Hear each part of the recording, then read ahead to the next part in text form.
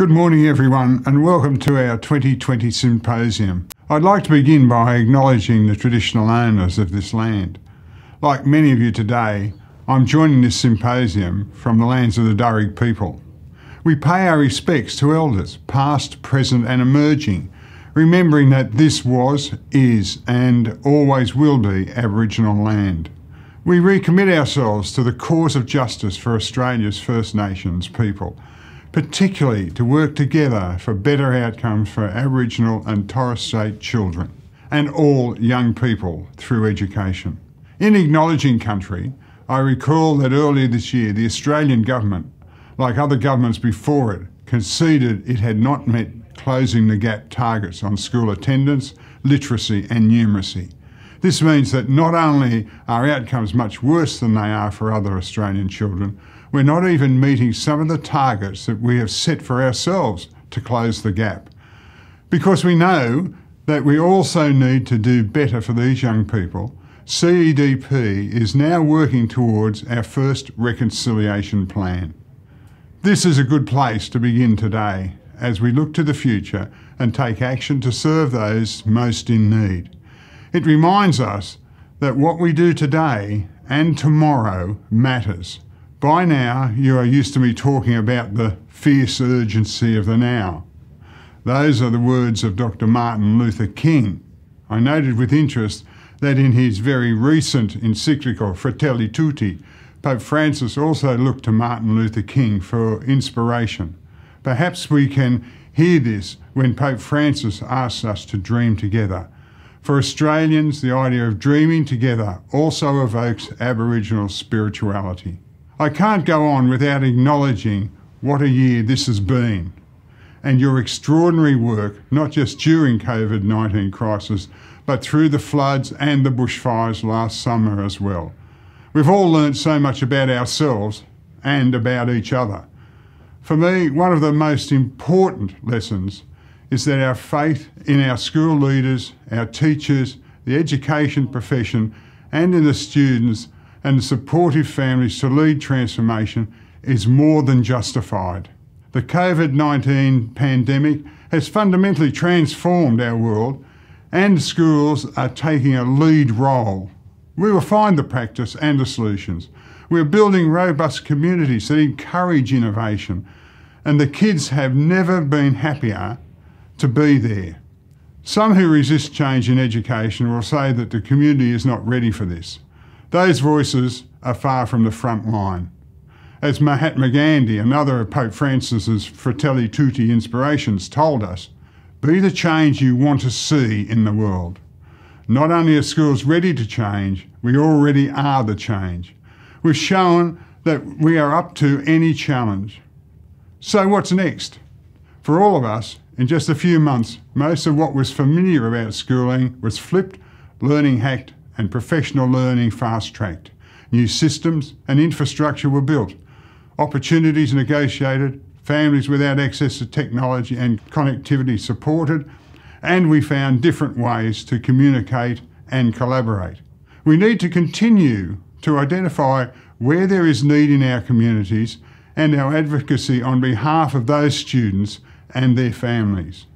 Both before and during COVID-19, I've been so impressed by the staff dedication, creativity and resilience. The COVID-19 crisis has caused even the traditionalists to take another look at the possibilities. Digital disruption was a reality sector-wide. In a digital world, we need to keep using digital tools, including when it comes to teaching. Schools no longer have a monopoly on learning, but they still matter so much in the lives of students and their family as well. If we listen to what kids told us about missing school, it's about learning and community.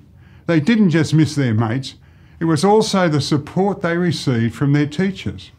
The next normal should see more blended learning with face-to-face instructions supported by smarter use of the best technological tools available to teachers. After COVID-19, some things will never be the same again, and they shouldn't be. I also want to highlight the need for us to continue to work together on practical solutions for those who are disadvantaged by the digital divide. I'd like to invite you to contribute to our new system blog, Disruptive Voices.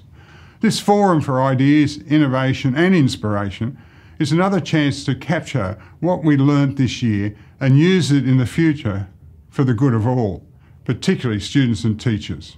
We believe that everyone is a leader and transforming learning and teaching is our shared work. We've named this new blog for the series of online conversations Maura and the learning team led as part of the preparations for the return of students to the classroom post-lockdown. The experience of this year has been personal so many ways. For Sue and I, this is including being separated from some of our family overseas. My grandkids who live in the Northern Hemisphere were unable to attend school for more than 6 months. I watched on as their dad took on the leading role of looking for interesting ways to keep them growing as learners, including planting a veggie garden and walking in the woods. It was a powerful reminder of the role of parents as first educators of their children. Perhaps just as importantly in our work, a reinforcement that learning is relational. As Catholic educators, we bring our faith to this also. In this engagement with the learners, we see Christ in these relationships and in the very act of teaching itself. Education is learning how to learn. When we teach children how to learn with a focus on content that's interesting to them, they are engaged. Needless to say, an activity like planting a veggie garden can be a great way to learn together. As you know, we're seeing more edible gardens at school too. There's so much to learn here, and I'm not just talking about agriculture, science and cooking.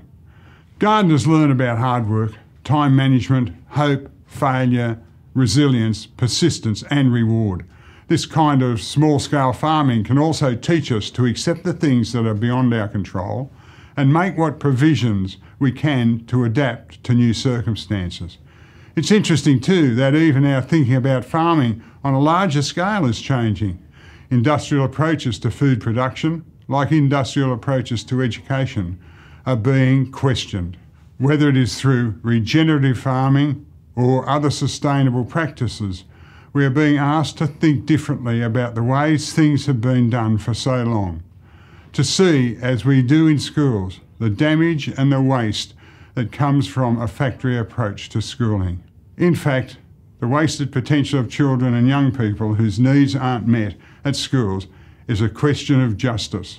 As you know, children and young people in Western Sydney and the Blue Mountains deserve the very best learning and teaching opportunities and support.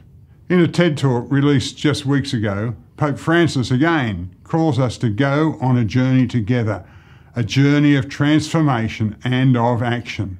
I am calling it a journey because it requires a shift, a change, he says. This powerful language reminds me, of course, of our own commitment to transforming the learning of each student and enriching the professional lives of staff within Catholic learning communities. Our own Bishop, Vincent Long, leads in the same spirit. His continued exhortation to us to go to the margins and to walk alongside the disempowered will lead to new ways of doing things. Pope Francis reminds us that everything is connected. He too speaks of the need to change the way that we farm food, of the connection between care for our common home, the earth, and our duty to others, especially the vulnerable. He also states education is at the heart of change. As you know, we recently released the updated version of our draft new curriculum for religious education. This approach is full of hope, as our approach to faith and learning should always be. I believe that together we are heading towards new growth and through dreaming together, better times. In the words of Pope Francis again in a recent tweet, education bears within itself a seed of hope.